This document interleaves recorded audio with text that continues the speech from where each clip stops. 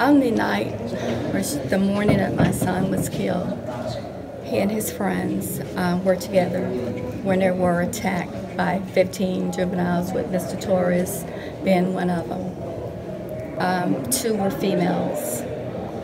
The female that was with my son that night was beaten. She got stitches. She received stitches, bruises, and they also stole her purse.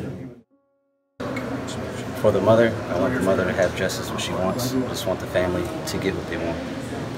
More support for the mother.